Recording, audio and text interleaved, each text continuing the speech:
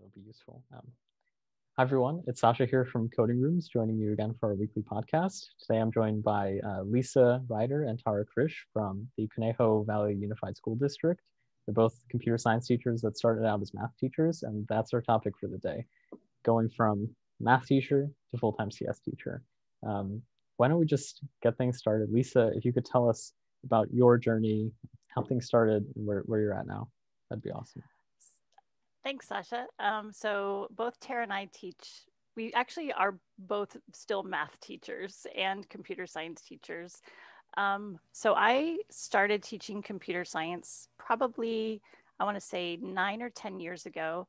We had one computer science teacher at the time who was teaching one period of AP Computer Science A, and she decided to retire, even though she's like my age. She's a very good friend of mine, and she decided she was going to do something else. And so she left teaching, and she kind of left this hole of who should teach AP Comp Sci A. And a lot of us were asked, and originally I said, there's no way I can do this. I had never even taken a computer science class.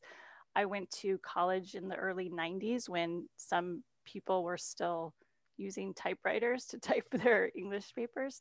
I went to a small liberal arts college, and there was no computer science classes at my college.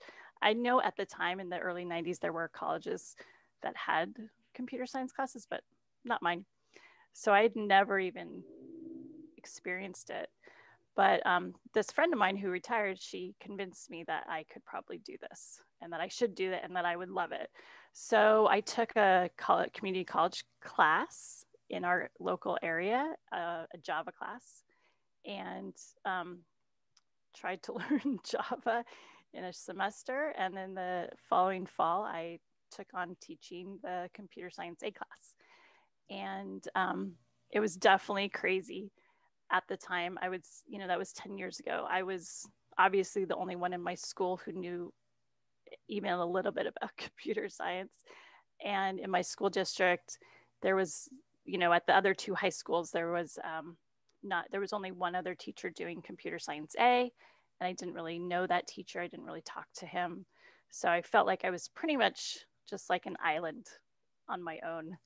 And there's a lot of struggles with that just because you just don't know what you're doing. Just getting like a development environment, an IDE to like run in the computer lab correctly, working with my site tech. Anytime things would go wrong, neither of us like had anybody to ask, like, how do we make this work? How do we fix this? Just like so many things like that. After I'd done that for a couple years and felt like it was somewhat successful, I did have some students who felt like jumping in at that level was a little bit like jumping into the deep end, like learning object-oriented programming as your first language seemed to be really a struggle for a lot of kids. So at one of the other high schools, they were teaching a programming one class. And I asked that teacher what she was doing. She was doing Visual Basic, which I had never heard of. But that was the books, that was the class we had on record. So I said, let's try and offer this class. So we broadened to that class, and I learned Visual Basic while I taught it. And I think that once you know your first language, everything kind of goes much easier. But again, there was just like issues with, Visual Basics running in Visual Studio and getting that to work. And really, although I had this other teacher, it was still like difficult to find just any kind of collaboration. I just felt alone. But eventually the state of California and our county got involved with career tech education, and computer science kind of falls into that, and started creating, groups around that. So I started slowly making connections with other people in the county who were teaching, and just feeling like I just had a little bit more support. And then computer science principles came around, and I said we should offer that. I had students who were finishing Comp Sci A and still at school, and they said we still want to learn more computer science. So we offered a independent projects class after that. So, now we have, I guess, 4 different computer science classes available at our school. And it really has grown from, the one period of Comp Sci that I inherited to this, full offering of classes, to the point where I couldn't teach them all. And I kind of would always say to the other math teachers, hey, you guys, you should get in on this, because here's the cool difference between teaching computer science and teaching math. Students have to take math. That's like a required class. And there's this added pressure on us that they have to take state testing and SATs, and everybody super cares about the grade in math and what curriculum we're doing. There's like so many eyes on you and hands in what you're doing that you just feel pretty restricted as a math teacher. And in computer science, nobody knows what you're doing, because you're the only one who knows what's going on. And it's an elective.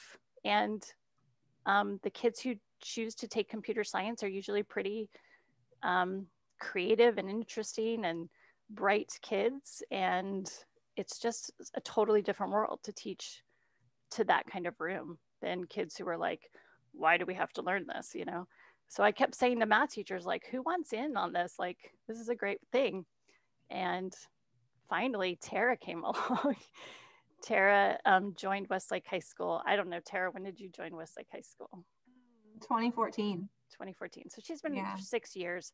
And she actually taught our computer applications class, I think, first year, which is not in the math department, but they needed someone to teach that. And then she kind of said, yeah, like, I'm really interested in this kind of stuff. So I'm like, hey, you're going to teach this class with me. We just started an algebra class called Algebra for the 21st Century that involved some programming. I'm like, do this with me. And we did.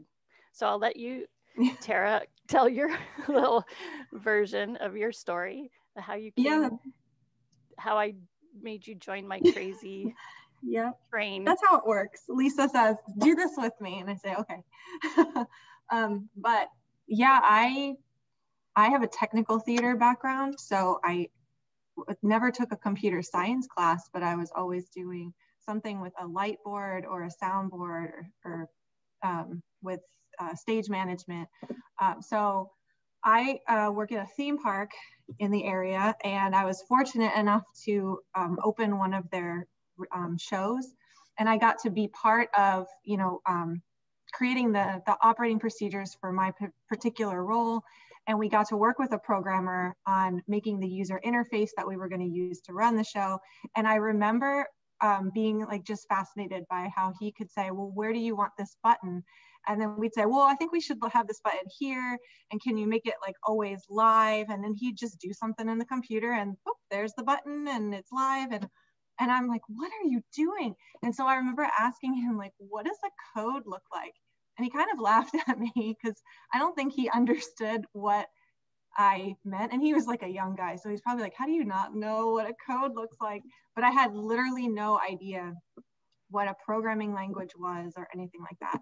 And I was really interested, but I was like, I don't know how to do this. And then Lisa came and said, I want to teach this Algebra 2 class. It's going to have programming in it. You're going to come with me and we're going to learn how to program. And so the first year that we taught it, she would help me because I'm like, what is a string? What are you talking about? And she would write me some notes. And then all of a sudden it's like, okay, wait, I understand this. This is actually kind of cool. And then, we got to work with, like, we used robots, or we were going to use robots before we got shut down. So then it was, well, I want to teach kind of more of these computer science classes. And then Lisa said, well, you should teach the AP Computer Science Principles class. So I ended up taking a professional development course over summer, and kind of got thrown into the new, like, what is it, the new kind of format that they have now and on it. But because I said I would teach that class, and then the pandemic hit and our schedules all changed. And so all of a sudden, I was the only one that could teach, based on the scheduling of classes, the C++ class and the Programming 1 class. So this year, it's all my fault. I ended up teaching C++, and I almost had to teach Computer Science A, but luckily Lisa took that one back. So it's been really fun. I've just been thrown into Python and C++. But the more I do it and the more I'm learning with the students, the more it makes sense. I remember in the summer going, what the heck is this? When I was trying to do Python, I don't know what I'm doing. And then all of a sudden, like, oh, now this totally makes sense. And like Lisa said, once you know one language, you can kind of pick up the other languages a little bit quicker. So it's been fun trying to learn it with the students sometimes. But coding rooms has helped tremendously because, you know, I can watch what they're doing, and sometimes they do something and I'll like, oh, what are they doing? And I can ask Lisa, like, what are they doing in here with this stuff? Or, you know, I can share my screen because some kids have never coded before at all. So they're kind of intimidated, and I'm able to like show mine, or they can compare mine with theirs. And so that's been helpful a lot too, with trying to teach in this situation that we're in. Awesome. That's always great to hear. I'm really interested to know, what was it like to pick up your first programming language with the knowing that in, I don't know, what is it, maybe 3 to 6 months, you're going to have to teach it to people who are are kind of at the same stage that you are at that given moment. Because I think that that's unique to how, if when I'm in a CF class, I think the thought process is a little different, right? I'm purely interested in knowing the task at hand, like how to program in Java. But I don't think at all about, okay, and then in 6 months, I'm going to be teaching this to someone else who knows as much or less than I do. So I'm curious, what else is involved in that process? Either Lisa or Tara, if you have any thoughts on that. I feel like like when I was first sitting in a classroom learning Java, I definitely had that fear, like, how am I going to get to the point where I feel confident that I understand this enough to explain it to my classes, you know? And Tara probably, maybe, I don't know if she is intimidated by me, but like, I had a degree in math. I majored in math. So I was never like fearful of teaching a math class, because I'm like, I know math, like, give me any math, I can figure it out. But it definitely was a moment of like, oh, this is different. This is a lot different. It definitely was very time consuming, but at the same time for me, and maybe this is true about Tara, I was so fascinated by programming. Like when I sat in that class, I was like, this is so awesome. Like the logic involved and the creativity involved in writing a program to me is just so awesome. So even though I felt like intimidated, I was also so fascinated and excited about it that I was like wanting to share my tiny bit of knowledge that I have with the students. But I definitely made it very clear the first year, like, hey, you guys, I'm like really literally a week ahead of you. Like what I'm teaching to you right now, like I think I understand it and I think I get it, but I think just giving them that honesty the first year that I taught it, a lot of the students were super patient with me. They were excited to have the opportunity to have this class because they understood that the teacher had left Westlake.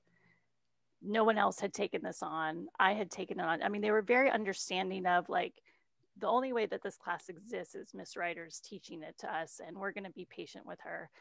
And there were definitely times that I had some really, really, and you have really bright kids. I mean, I definitely would say on any given year, a majority of the class is much smarter than I am. And there are times that you teach kids that know a lot more than you. And I think if you approach it just like, I'm trying my best and I'm like, I will defer, to you if you think you know something. And I've always had kids who would like step in and very politely and very respectfully help me explain something or tell me something or teach me something new. And that happens to me almost every year. And I'm just kind of like, you have to shift a little bit from being a math teacher who like having a degree in math, I feel like I always know more math than any kid in my classroom, to being in a role of like, hey, maybe a lot of these kids know more than I do. And just being like more of a cheerleader, guider of, hey, we don't know something, let's look it up. I mean, and that's, I think, one of the cool things about teaching computer science is the answer is out there between like Stack Overflow or a million other sites where people share their thoughts and knowledge. You can like look stuff up and get answers. So I think that that's a helpful skill for the kids to learn as well. So I always felt maybe it was better that I didn't know, because I would say, let's go ask the internet what they think.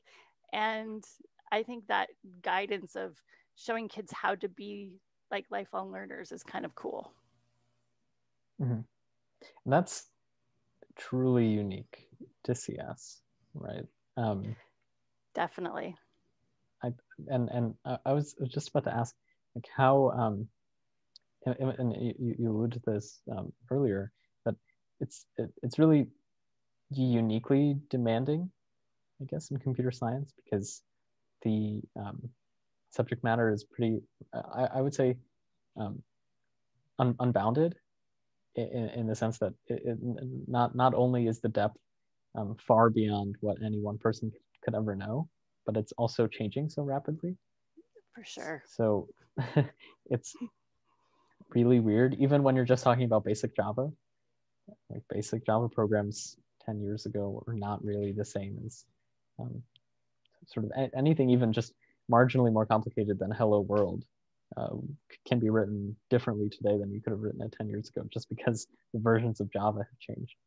And I wonder how that plays into your first year teaching, because there are so many different ways to do things, but at some point there's a standard that all students must meet. How do you actually balance that gap between folks who are kind of just barely trying to make the standard versus people who are building, on the robotics team, building autonomous rovers or whatever? To me, it sounds like a really challenging problem. This year in C++, I had that. I have some kids that have never even, they don't know Python. They haven't taken any computer science courses. And then I have some kids that know what I feel like is almost every computer language imaginable. So, I'm in the boat with, the kids that haven't really coded very much and don't know that many programming languages. And so I kind of I give them different options, because I don't want any kid to feel overwhelmed, because I do know what that feels like. And I don't want them to like give up and think that they can't do it anymore if it does happen to get difficult. So when I give them assignments, I usually like make them select from a certain number of possible challenges that we have in the textbook that we use. And then, based on its difficulty, or what I feel like its difficulty is, they only have to get a certain number of points, and I'll assign different point values to those. So some kids just love to program, and they will do, if I set 10 out, they'll do all 10. And it's like, okay, that's fine, because you just love to do it and you want the challenge, and you'll get, you'll meet the criteria, and usually I will just reward them with a couple of extra points for exceeding expectations. And then there are some that's like, I can only do like the most basic ones, and to me that's perfect, because that's what they feel comfortable with. And I want them to feel like, look what I just did. This is hard and I was able to do it. And so then maybe next time they'll want to do, a higher point value one. I feel like I have been sitting watching, like, I use, the Harvard CS50X videos on YouTube, and sometimes I'm like, okay, I need to pause this because I can't handle what he's talking about anymore. And I feel like I structure the class that way. Like I don't want to give them too much all at once, because then they'll, their eyes will gloss over and go, I forgot everything that you just said. So it's that balance of making sure that you're not shoving too much in their face, and then giving those that are ready for that challenge a chance to really like see what they can do with it. And during class, does it frequently come up, like the students suggest to do something in a different way? How do you handle that as like a first year teacher who might not really know what that specific thing is, or have heard of that way to do it? That sounds like it could lead to some challenging conversations. I usually just say, well, this is what the book says. But if you know, that works too. Like I kind of just let them explain what they feel is correct, and just kind of let them like put it out there. Let the rest of the class hear what your idea is. And if I've never heard of it, I'm like, thank you so much for sharing. That's kind of how I handle it, because I don't necessarily know what they're saying is true. I see. And I think in our C++ class, we have a lot more freedom of the way things work. In the AP Comp Sci A class, there's like very specific curriculum, and sometimes there's very specific ways that College Board is expecting them to solve problems. So it's, sometimes you just kind of have to steer them into like, yeah, you could definitely do it this way, but this is what they're going to be looking for on the AP test. And, that to me, that's a little unfortunate, but that's, that's just the reality of the situation of teaching that class. So that's why it's kind of exciting to have the C++ class, to have a little bit more freedom to allow students to, have these alternate ways of doing things. I think that happens even if you're not a first year teacher. Like I always have students tell me a different way to do something. And I'm always kind of excited to see what that is and figure it out. And like you were saying, everything's changing all the time. So, what I think I know about Java might not be correct today. It was correct 5 years ago, and they might know stuff. So I'm always want to encourage that. I think it, for a lot of teachers, it might put you in an uncomfortable position of being the learner. Sometimes, we're not always used to that. We want that authority, but I think it helps you grow a little bit as an educator to be in that seat a little bit. And like I've said, I've always felt the kids have done it respectfully and politely, and have never been trying to be like, you don't know what you're doing, Miss Ryder. They're always very like, hey, what about this thing? And I think if you just kind of like respond to them in a way that's not defensive and is just open to that, then that's a really great, learning opportunity for everybody. I also feel like the kids who have a lot of knowledge always want to share it. And it's exciting. In a normal year, it's really hard right now in the remote learning situations, but in a classroom, you could have them walk around and help students who are struggling and maybe talk to kids as they're programming. Now you got a helper, I see. And we talk a lot about this sort of scope of knowledge and the Dunning-Kruger effect, like the basically gap between self-perceived knowledge or skill and actual knowledge or skill. And I think it's particularly funny in computer science, and I think I see it depending like how much you zoom into your own programming experience or my programming experience. And even when I review code that I wrote last year, I sometimes think, oh, wow, that was, but at the time I probably thought that was a really genius solution. So I'm interested to know how do you deal with students who perceive themselves to have a particularly, let's say, elevated proficiency in programming, but in fact struggle with the basics, because that's a topic that's been coming up a lot. I feel like.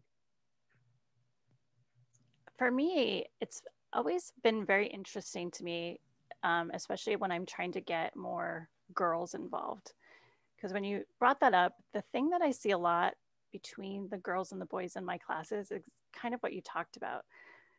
The girls, a lot of times, are amazing, and they're getting A's on their tests and they're doing their programs.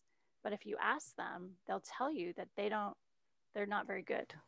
They'll say, I'm not very good at coding. And you're like, what are you talking about? Like, you're getting an A in the class, you get like top scores on the tests. And they just sort of like, I think there's this, I don't understand why it's gender related, but I think there's a feeling your first year or first couple of years of coding that you don't really know what you're doing. And you're typing what you know is correct, but you don't really have the deep enough knowledge to understand why that is. You type system.out to print, you don't really know what that is, but you just know that's what works. And I think for some reason, the girls, it makes them feel like, yeah, I can get an A in the class, but I don't really know what I'm doing, so I'm not very good at coding. And I've been always like, it sort of upsets me a little bit because I don't know how to fix that. And at the same time, I'll have these boys who are getting like a C- in the class and write this crazy code. They'll do crazy stuff and they'll be like, I'm really good at coding. I'm a really good coder. And I'm like, well, okay. But it's bizarre to me, like that confidence level, like where do they have it? And I remember the first year I taught AP Comp Sci, I had this student who struggled and struggled. And I think he ended up with like a D+ in my class. And 2 years later, he's telling me like, I'm working first. Like I think he went to community college, got out of school, started working at a startup. This was like 10 years ago, and was doing all this coding. And I was like, wow, like I'm so impressed that this kid was never dismayed enough to like give it up. Like he just wanted to do it. He thought he was great at it. And now he has like a great career at it. Like, I don't know if getting a D in your first computer science class is a good judge of what you're going to do in your life. Like, I don't know. It's fascinating to me. And so I don't know. I don't know how to fix either of those problems. And I don't know if I need to fix the problem of the kid who has a lot of confidence, unless maybe you see it in your world where you have people maybe coming to work for you who think they're really good coders and actually don't know anything. I don't know of that side of it, but it seems to me that the ones who have a lot of confidence sort of find their way one way or another. And I really want to find a way to help the students who are really good, who for some reason don't have confidence, find their way as well. And that's, to me, the problem that I want to fix. And I don't know how to do that. And like I said, I'm a little worried that it tends to be the girls. So I don't know, Tara, what do you feel? I don't know, Lisa. Lisa. That at all this year? I've definitely seen some overconfidence. And all I can do is just like try to explain what I feel like makes sense to me, or ask them like, well, why do you think that it should be this way? And try to just see if they understand, why they think that one way is right when it might not be right. A lot of times it's just asking that question, or, well, this is what I think. And, they know that I'm a first-time learner, and I try to model that, like, I'm learning this too. And it's more of like kind of a collaborative situation, which I feel is good for them to experience as well. Like, yes, I'm the teacher, but we're all here to learn. And I'm the oldest, so I'll just take the managerial role kind of thing. So it's more just explain it to me, and I'm going to explain to you what I think, and then we kind of have this dialogue, and then usually they'll just change their ways. But not all the time. Sometimes they're just like, oh, I'll just do it this way. It's like, okay, maybe they're right, and maybe they'll realize, oh, you know what, I shouldn't do it this way, whatever the situation is. So Sasha, I thought it was interesting that you asked that question. So what drives you to ask that question? Do you see people in your field that are overconfident a lot? I've heard it a lot from teachers. I think especially where where APCSA is the first class that someone takes, and they come in with a lot of knowledge. You can have like, and there are definitely different flavors to this problem, right? Like one flavor is, and the sort of most vanilla one of them is that they've coded a little bit of Java on their own, and they think that they can build apps, and actually that's not even really part of the APCSA curriculum. So you kind of have done a couple of YouTube tutorials and you do it that way, and that's totally not how it works in APCSA. And I know, sort of from my personal experience, I didn't take the APCSA class, but I did take the exam. And I felt that problem because I also thought, okay, well, I know how to code in Java, which I to be fair, I think I did. But then when I came to actually preparing for the exam, I by chance, I thought, okay, I only have 2 weeks for the AP exam. I should probably open the textbook. And I just realized, oh my God, I really don't know anything. And so I've experienced that myself. And truthfully, I could build an app in Java, but I could not build a bubble store implementation off the top of my head, because those are completely different problem domains. But then we just shove them all under computer science. So I like, and that's been my personal experience. And then the other one is just different languages. So maybe you took APCSP and you learn some JavaScript. So now you think you're so much ahead of everyone else, but truthfully not by much, probably. And then the other one is a little more interesting, where I'm sort of as a programming language learner, you might have a lot of success initially, but then a lot of the concepts bring in other skills where you might be really weak. So you could start fantastically and have this sort of overstated confidence, but then very, very quickly fall into this sort of valley of despair where you have really no idea what's going on. And I feel like I've experienced that with different technologies, and sometimes I just abandon something if I get too deep into that and I don't really have the right resources.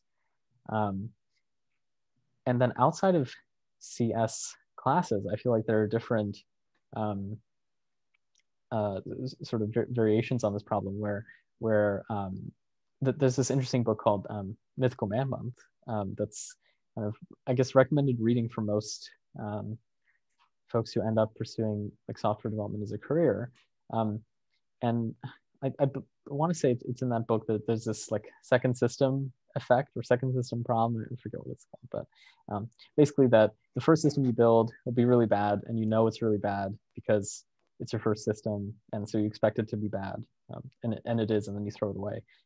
The second system is you think that you've learned everything now since you built your first system that was bad, and you know why it was bad, and so you fix those things, and then you end up with a really, really, really bad system that also took way longer to build because you spent so much time fixing everything.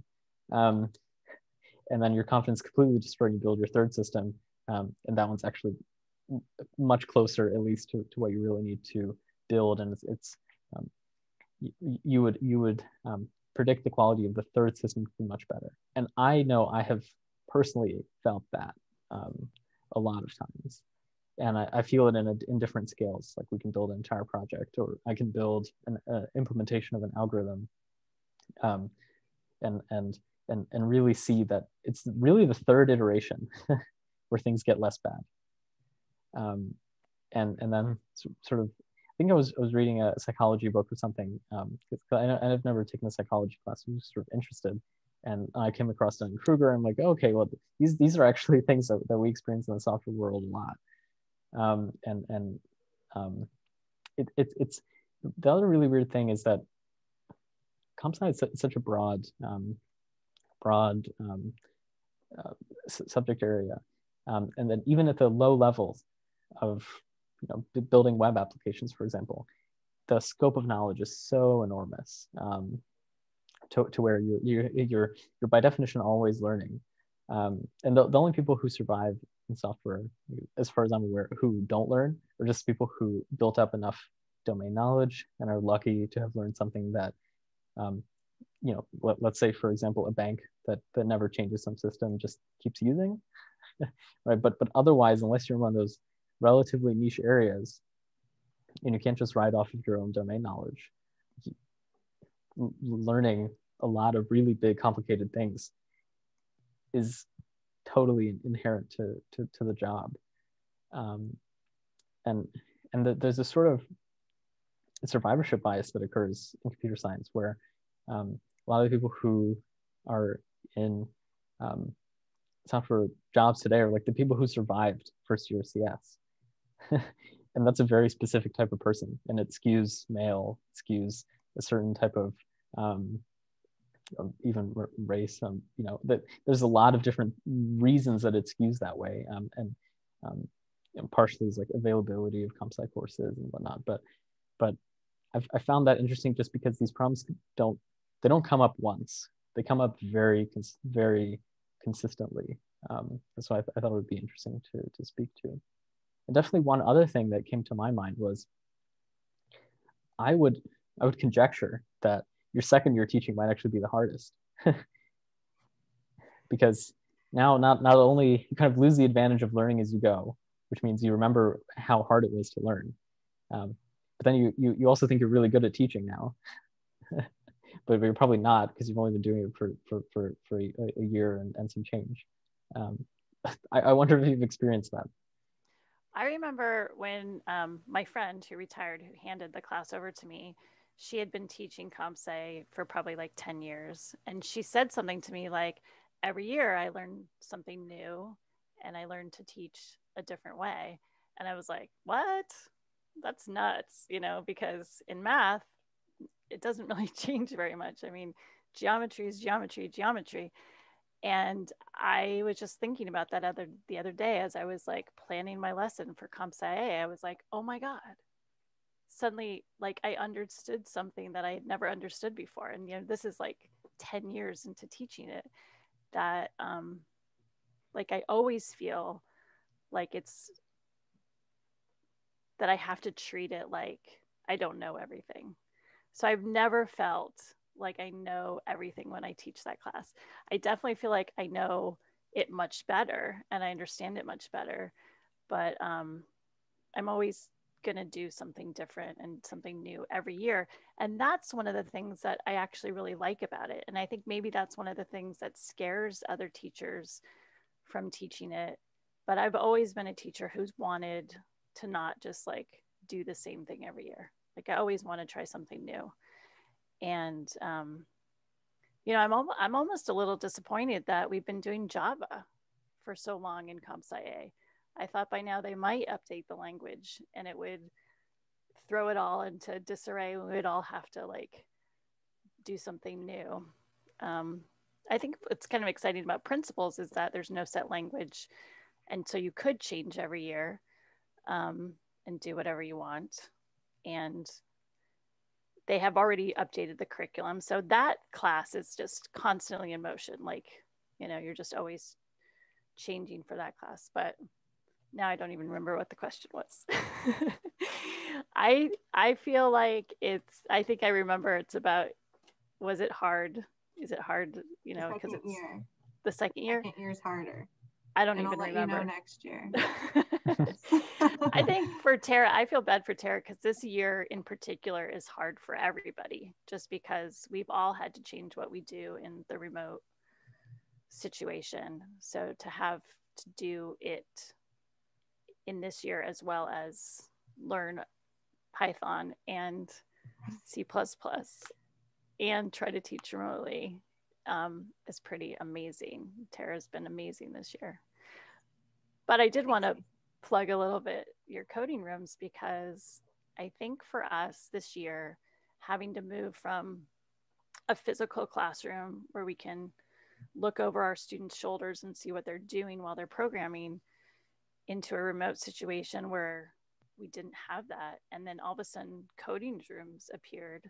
I don't even know how I came into my view, but I was like, this is the answer.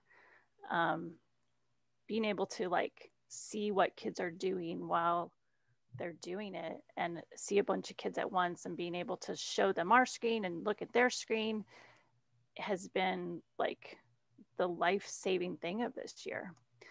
And the other thing that has been huge, and I was talking to Tara about this the other day, was the support that you guys have. You were talking about how you have this 24/7 support, and being a comp sci teacher, like I said, sometimes you're the only one in your school. Maybe you're the only one in your district. Nobody can answer your question. You know, when you're first learning to set up your assignments in whatever way you're doing them, it's kind of scary. But just the other day when I was setting up an assignment in coding rooms, and I was like, I don't know what's going on here. Chat. And surprisingly, it was you, Sasha.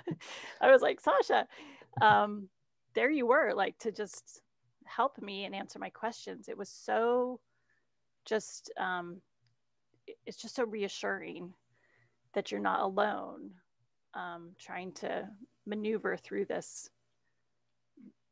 difficult time here. But even if you're like a first-time teacher, or the first time even using coding rooms, you know, like, it's not scary at all. It's so helpful. And I hope that you guys keep that support there, because that is huge. That's really awesome to hear. Yeah, thank you. We invest really heavily in that. So we're also working to scale it and figure out how to like internal tooling to make individual people who man support more effective, and we're building a lot of help resources and stuff as well. But I can definitely, not so much from the teaching perspective, because the first time that I ever taught any programming, and I haven't formally taught. I've always done like volunteer teaching, different workshops, which is interesting because you kind of always get like some kind of interesting new flavor of teaching, I guess, in a lot of different odd, sometimes less than ideal environments. And so that idea of being on your own as a learner is also really challenging. And I think that there's might be a lot of similarities between learning programming and feeling like you're on an island, and teaching feeling like you're on an island. And I think especially if you're combining those two, where you're learning yourself and then you're also teaching people, that's great. And then put COVID on top of it. That's tough. Yeah. And so we're really excited that helps people. And I think that we're also really excited to provide more resources for teachers, like, you know, the pre-built assignments and things like that can provide a great starting point for educators to build their own curriculum on top of. Has been something that's been really exciting for us at Coding Rooms. And then it's also interesting to see the actual idea behind Coding Rooms came out of teaching workshops, where I always felt like I was kind of screaming into the void, which I feel like that term isn't used enough in teaching circles, and I definitely used to chalk it up to me just being a bad teacher in the beginning, and that's part of why I thought maybe the second year is actually harder, because if you only teach after you, let's say, know everything, or you feel like you have a good grasp on things that are completely obvious, just you really lose touch of how non-obvious they are to anyone who isn't also a developer, and isn't maybe familiar with specific tool that you're teaching. And so it was always funny to teach a short lecture, 30-60 minutes, then go around the classroom and realize, oh my God, there has been roughly zero learning happening. And it's not because people weren't visually engaged or making eye contact. I was kind of trying to check all the basic boxes, but programming is really hard. And I think that there is something very unique about programming, I'm sure to a certain extent math, about how abstract it is, and how meaningless and also powerful it is. Like code, like I can throw away code and not feel bad about it. And there's something to that idea of code is nothing but also everything. But it's so abstract for new people to grasp. I mean, even Tara, your point at the very beginning about like what is code, what does it look like? I mean, still sometimes to this day I'm kind of look in awe at code that I've written, that other people have written, and think it's pretty crazy, but also like it's nothing and it's just bits somewhere on a disk. And I'm sure there are people who can probably provide more of a philosophical take on programming. I'm sure I'm sort of barely scratching the surface, but I think that's part of the wonder of coding, but also part of what makes it really challenging. I wonder, what are your opinions on CS teacher certification? And maybe if you can share a little bit about what it was like for you, and maybe Tara, if you can go first, like you're probably the most recently certified or most recent entrant. So what was that like? The only training I had was a PD on a particular curriculum. Like I have a single subject math credential, which allows me to teach computer science, but I have never taken a official like college course. It was a 6-week PD over summer, so it was COVID, so it was over Zoom, and I would struggle with some of the assignments. I would like send Lisa a screenshot going, please help me, I don't know what's going on. And then I would watch the YouTube videos from the Harvard CS50 program, and I like kind of signed up for that course, and I was submitting some assignments when I had the time, between trying to figure out Python and figure out C++ and create. That's the hardest part, is figuring it out first and then having to try to create the lesson for it. Like, okay, now I think I understand it. How am I going to explain it so that kids can understand it? Because I also recognize that, they're a lot younger than me, so their brains may not be, thinking the way that my brain has with all the experience that I have. So how can I put it together for them? That's the extent of my certification. I would love to be certified though. I mean, I want to take college classes and learn all this. It's just like putting in the time, like where do I have the time? In the state of California, there's no certification to teach computer science. Your credential as a math teacher allows you to teach computer science.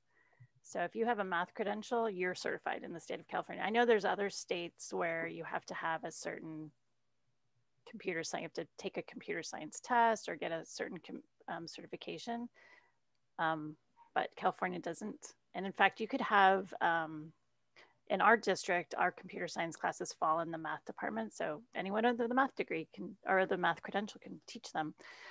But there are some places that you could just have like an industrial arts degree credential and teach computer science as well. So, I mean, I think it would be interesting for there to be some sort of national certification process, just so that, for example, like Tara, just kind of like our school just said, hey, you're going to be teaching the C++ class because we need someone to do it and you can do it. Sorry, the lights went off. You've been sitting too still for too long. But I think it would be great for there to be a process, something with, here's the knowledge you need, and there's courses that teachers can take, and, you can do it. I know when they opened up computer science principles and made it a class, I went to I think it was a 4-day thing, 4-day workshop or institute, AP Institute. And there were teachers in there and there was a bunch of us who've been teaching Comp Sci A. So it was like, okay, but I would say 3/4 of the people in the institute, didn't even really understand what programming was. Like they were like art teachers or math teachers. And I was like, holy smokes, like these people know nothing. And this 4-day institute is going to not really prepare them for this class at all. And I thought that was fascinating to me, that there was such a big push to get computer science in all the schools, that there was just sort of this acceptance that we're going to have a bunch of teachers who have no idea what they're doing teaching this principles class.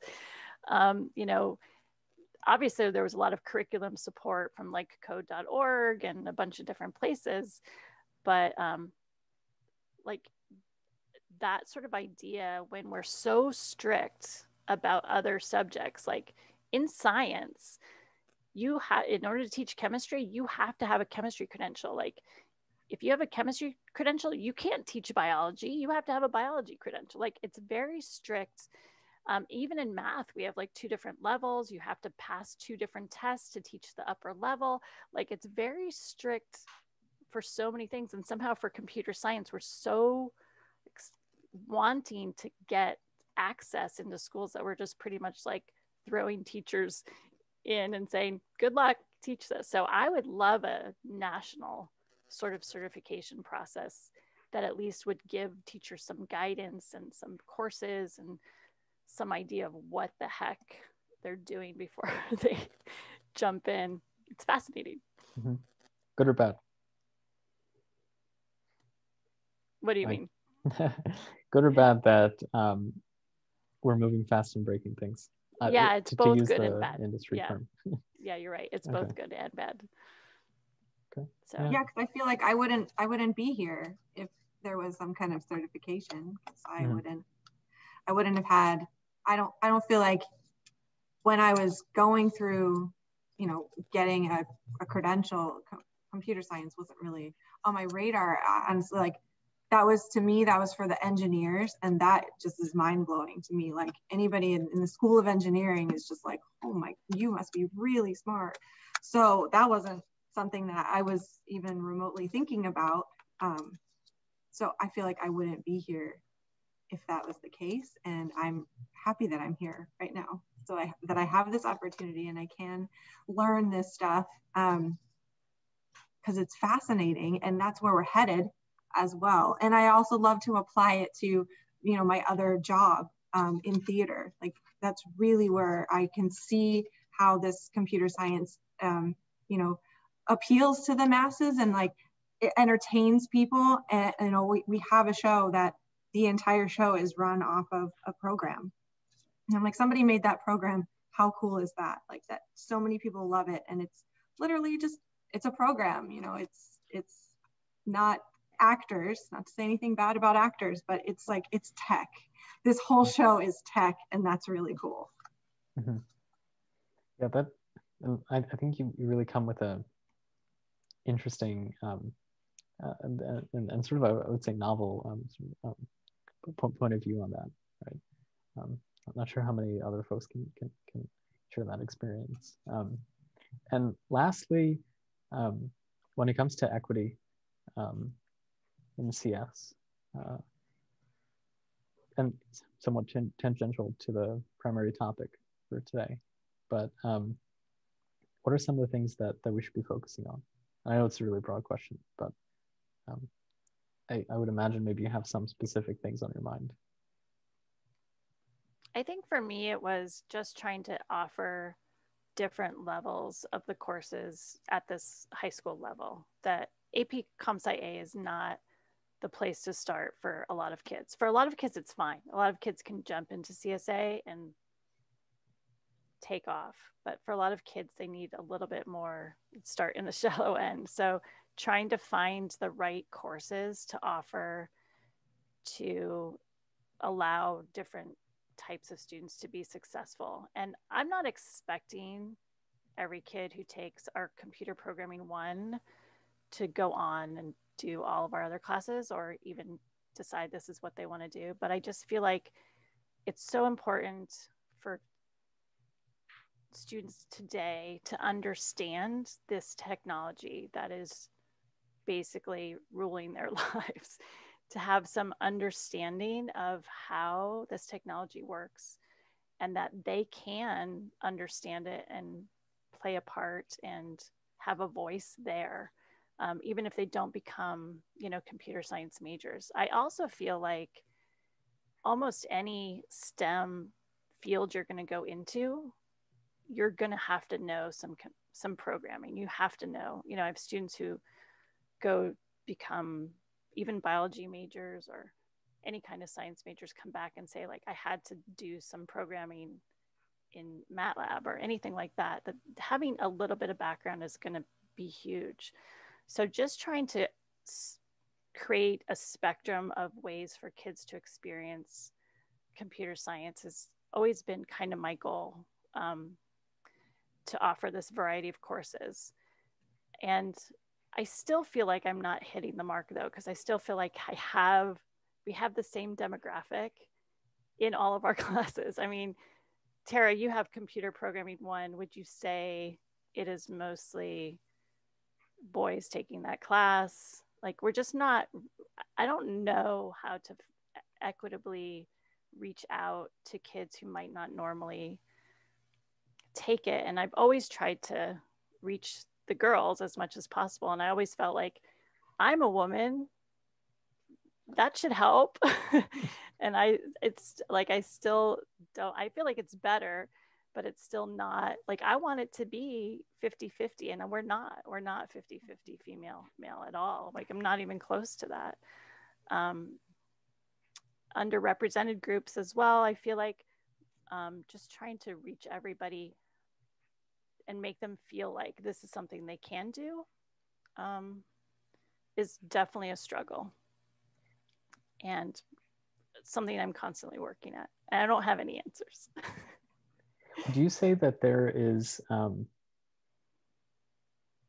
any correlation, positive or negative, with CS and, let's say, the upper level math courses or the upper level science courses?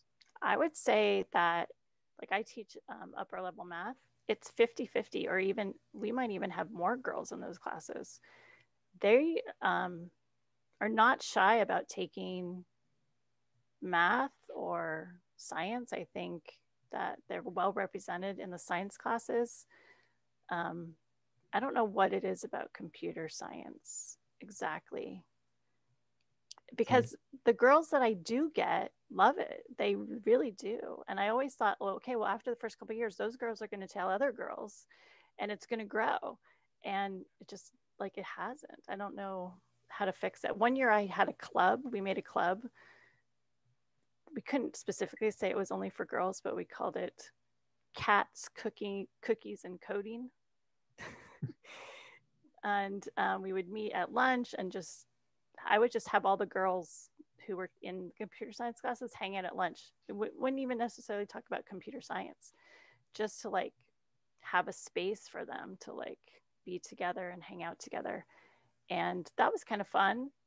But it didn't help. I loved hanging out with them and having cookies with them and talking about cats and coding, but it didn't grow my girls program. So I don't know what to do. Do you have some answers, Sasha? I don't know. I mean, I feel like it can be intimidating, and that's kind of like why I didn't approach it. I mean, I didn't even know what a code looked like. So I don't, it wasn't prominent when I was going to school. So, but I still feel like, that whole engineering thing, like, my dad was an engineer, but I'm not, and maybe because I feel like it's intimidating. So if we can make it seem less intimidating and more, user friendly in a sense, that might help.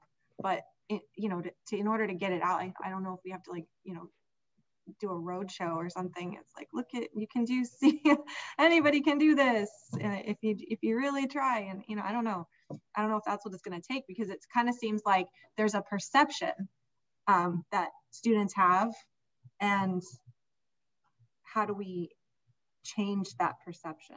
That's the thing, because we work, we can work in class and you can reach, different levels of kids and make them feel successful, but that's, like, isolated to just the classroom.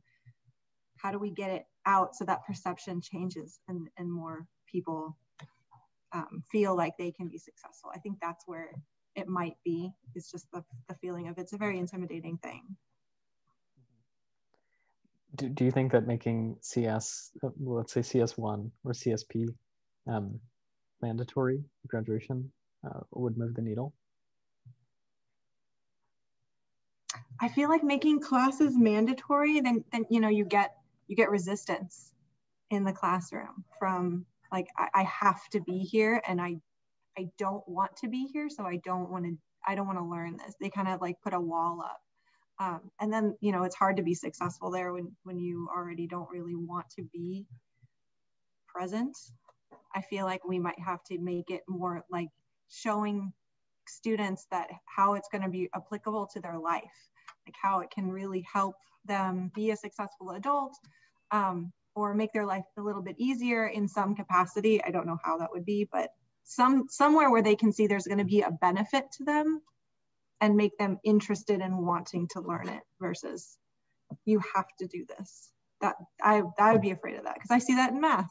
I see. Yeah.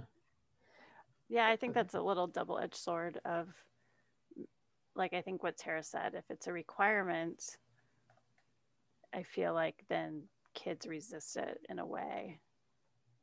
But if they find their way there, I don't know.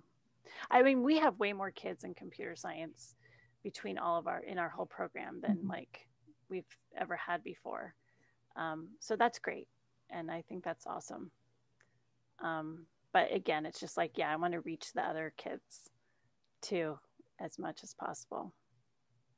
Mm-hmm. Yeah, it's definitely something that we're interested in at Coding Rooms. Yeah.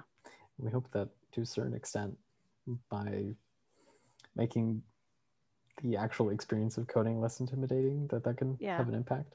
But my worry with all these things is that, I mean, that's too late, right? You're kind of behind the eight ball. If you're just making it easier or more friendly at that point. I wonder about initiatives like Hour of Code, but and definitely I love Hour of Code, and I mean, there were a couple years that I really got into it, and we actually did like a school-wide Hour of Code, and I recruited my comp sci kids, and we would open up all the labs at lunch, and the math teachers were offering extra credit, and kids were coming in and doing stuff, and it was just I don't know, I just kind of like lost my desire to do it. It just was so much work to on top of what we're already doing, but I love the idea of Hour of Code. So I think that's a great thing. And maybe we'll try that again now that I have Tara on my team. Probably not this year, but try to do something with Hour of Code again. Mm-hmm. I'm just always a little worried that I think sometimes what they do in Hour of Code is fun and simple and happy, and then they get to our actual classes and it's a little bit more deep, and that's always kind of my worry. Like, I don't want to, Hour of Code is awesome, but I don't necessarily think it's the greatest representation of what you're going to be doing in a computer science class. Always. I'm really wary of anything that trivializes CS. Exactly. Yeah. Yeah, because I feel like to a certain extent it's false advertising, and then also, I mean, there's sort of, truthfully, you don't know whether or not it's actually you're doing no harm, right? I think it'd be totally different if you could say, for sure, this is good because it's definitely not bad. So therefore, it's probably worth doing. Right. But I feel like, I know for myself, I feel like those things would have discouraged me, because I would have thought, oh, this class is going to be really boring.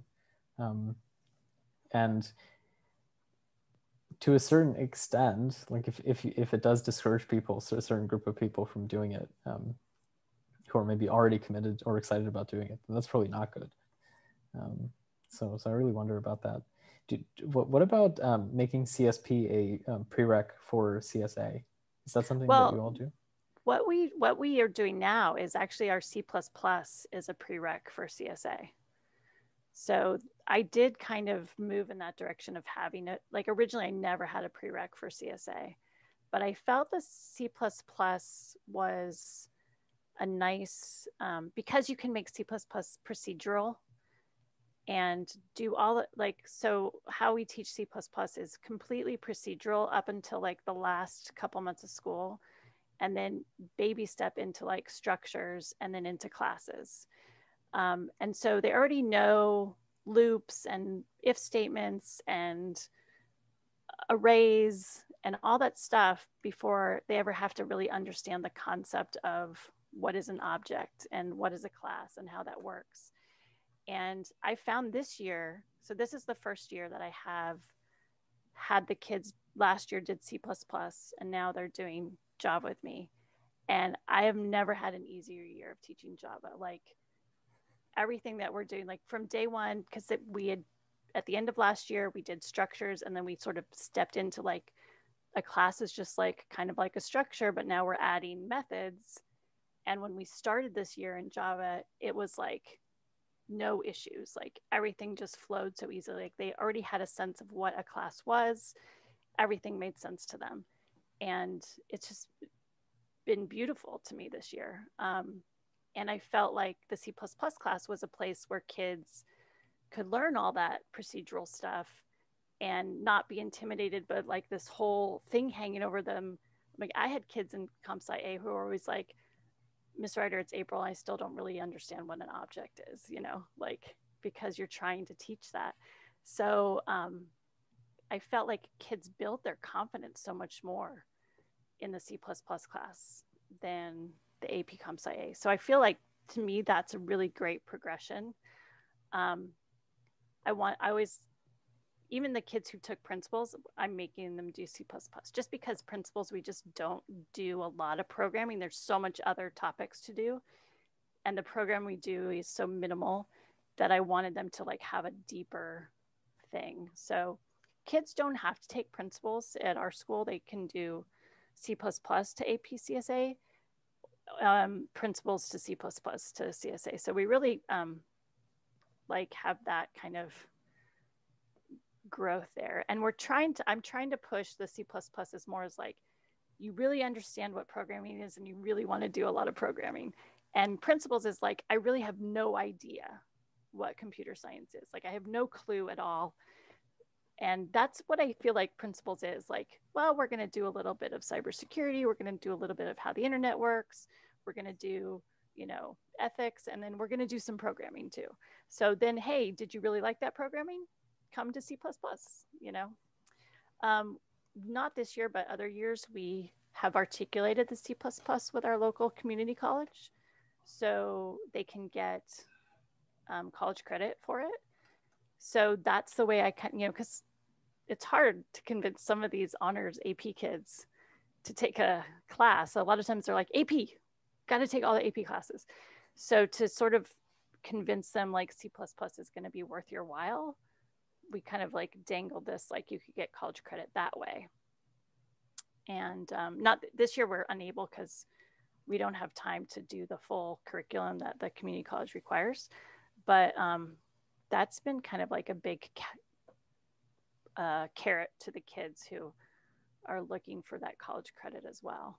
But yeah, like I'll say like this year in CSA is the best year I've ever had with kids, like really, really understanding some of the object-oriented ideas. And like just the other day I taught like polymorphism and inheritance, and they're like, yeah, get it 100%. And past they were like, wait, what are you talking about? So I think it's hard to have CSA be your first class for a lot of kids.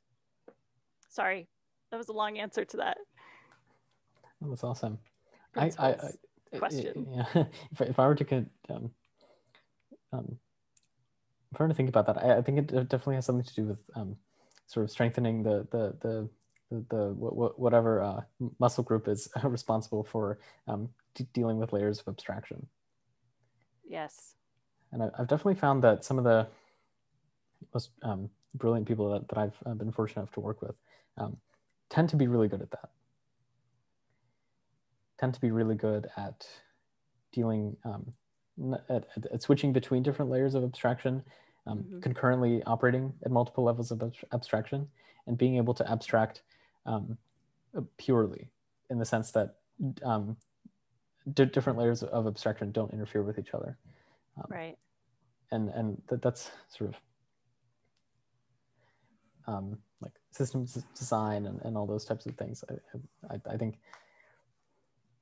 I don't know if that's talked about a lot in teaching circles, and I might be completely wrong about that, but that's something I've encountered myself personally, at least.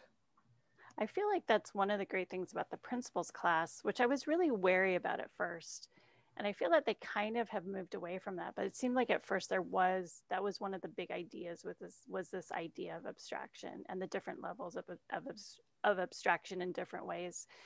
And I wish that they would focus more on that and maybe give up some of the other stuff, because I feel like it's so key. And it wasn't something that I really even understood that we were doing in Comp Sci A or in any programming language until I taught principles. And I was like, oh yeah, like I see these different levels now, and understanding that. So I kind of wish that principles would move more into that idea of, it seemed like it started there and then it kind of moved away from abstraction a little bit. I mean, there's a lot of talk about like abstraction, but as far as like really making it a key component, I feel like they moved a little bit away from it. I don't know, have you watched any of Crash Course Computer Science? PBS has these video series called Crash Course Computer Science. No, I have not actually. Sasha, and she, Carrie Ann, I can't remember her last name. She in almost every video, she has this little thing about, and that's another layer of abstraction, and it's always talking about that. And I think like that's just like a huge part of it, of computer science. And it's not something we ever even, like, I don't even, unless you say abstract class in computer science A, like that's not something we teach or really get into in Comp Sci A. So I see. That's interesting. Yeah. We just kind of go like, here's an object without really discussing like, no, this object is representing something, you know, it's an abstraction of data, it's a data structure or whatever, you know.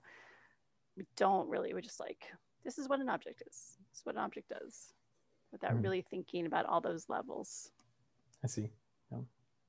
Awesome. Yeah, I think that's something that I stumbled upon totally by accident. And then I thought, oh, it seems to be connected to a lot of things. Yeah. Yeah. And I think CSB tried to do at first, like, you know, talk about abstraction of hardware and then abstraction of languages, and like it all kind of goes together. And I thought that was really cool and eye-opening, but really deep. It's kind of deep. Maybe that's why they moved away from it, because I think it is kind of deep for students to really grasp that idea. It's one of those things that you almost kind of have to come back to. Then you kind of realize it would have been helpful to know, but hard to know in the beginning. Yeah. Unfortunately, as many hard things in CS. Well, I really appreciate your time, Tara, Lisa. Do you have any parting words that you'd like to share with our listeners?